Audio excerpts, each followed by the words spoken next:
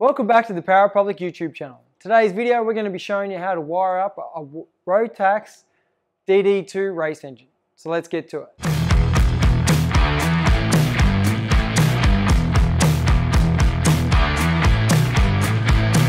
Welcome back to Power Public YouTube channel. Thanks to everyone that has been subscribing, following us along on Instagram and Facebook, and signing up to Patreon. We really appreciate it. Today's video we're going to be showing you how to wire up the new DD2 racing machine here at Power Republic.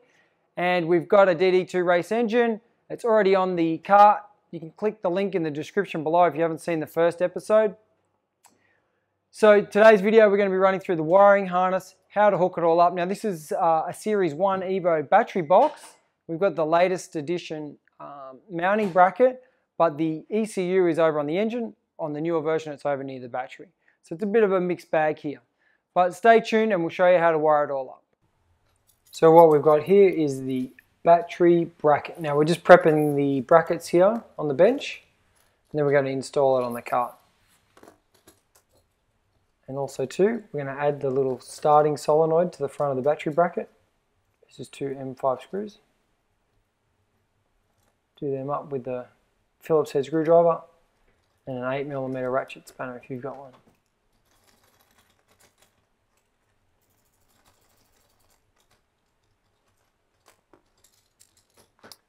Test fit the rubber, all good. Now it's time to put it on the cart. You can either move it forwards or backwards. The clamps are universal. They just slot on there. And the little steel guy goes underneath. Do those two, drop the screw on the ground first. Now do the other, pick up the parts you dropped before, do the screws up. We use the battery bracket and put it in the really back position here on the DD2, right near the back seat stay.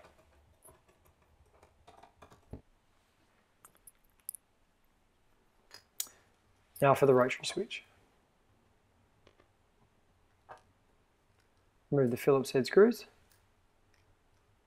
Okay, so one of the weak links of the new Evo upgrade kit was the wiring harness, and especially these little switches. Now this is the rotary switch on the first of the Evo, so the Evo 1, and then there was a rocker switch which is on the current Evo spec switch. Both we do have a little bit of problems with.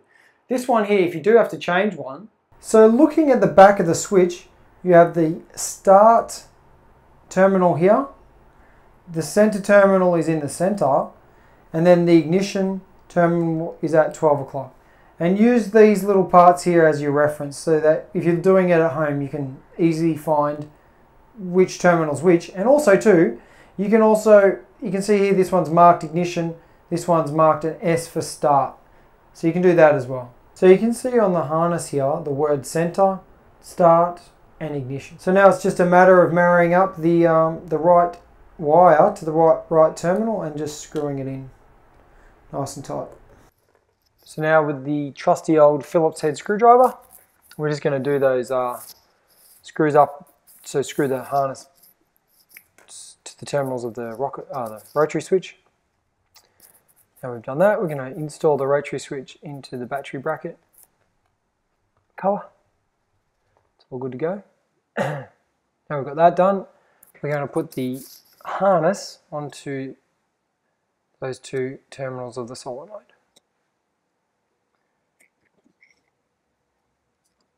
Pull the rubber caps back, do up the 2 10mm nuts, and you're good to go. If you're like me and you're a very forgetful man, don't forget to put this little guy on. So you take that off.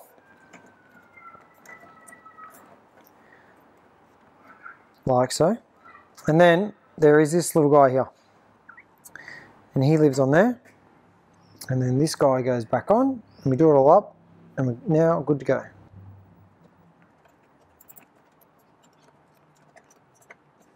Make sure when you do this guy up that you have this terminal up high enough so that you can get, this is your battery charger, because we've got to be able to get the positive terminal onto the battery and the negative over here. Okay, so now we have got the harness all in position. It's just a matter of putting the lid on the battery box, doing up its retaining screw, installing the top part of the rotary button, just with a little screw in the center there. It's got a hex drive, oh sorry, a square drive underneath. And now we're just going to tidy up the harness with some zip ties. Obviously we're going to make sure it's all properly secured so it doesn't drag on the ground. That's pretty important.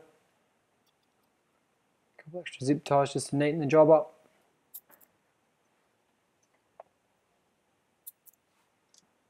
Now we just go back and trim all the zip ties off with the sideys.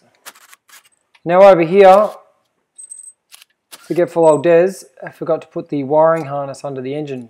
Okay, there's not enough room there to put the crank angle sensor wire between the engine and the chassis rails, so you've got to loosen the engine off, lift it up a little bit, and then you can plug the crank angle sensor into the wiring harness and then screw the crank angle sensor back into the crankcase. There you go, perfect. Now we can screw the engine back down. Now we're using a rattle gun here, just nice and gently, just to get the screws started. Okay, don't go too crazy with that, and then just tighten them up with the T-bar M6. Now for the final part of the job, we're just going to assemble all the electronics onto the rubber isolating brackets. This one's stainless steel. That's the rave valve. It's going on with its two little screws. Now we've got the little rubber isolators. They go between the two plates and just held on with some M6 nylock screws. Nylock nuts. Them into position.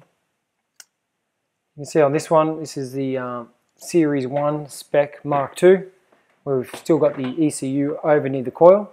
Some later versions that will be over in the new battery box in the little silicon house to stop the vibrations. We're just using a little rattle gun there, and there you have it.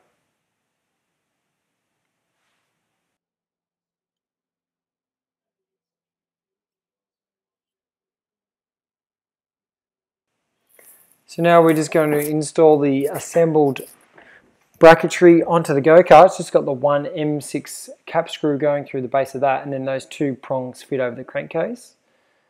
And then it's a matter of just plugging all the sensors into the harness. It's pretty straightforward. Connect the earth strap.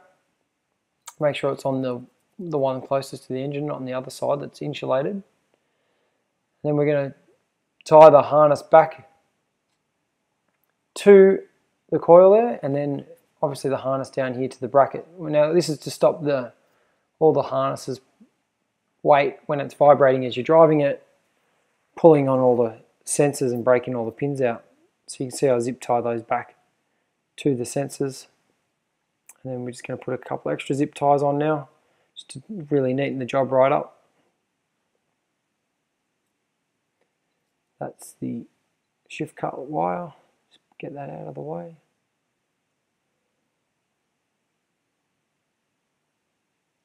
When in doubt, get the zip tie out.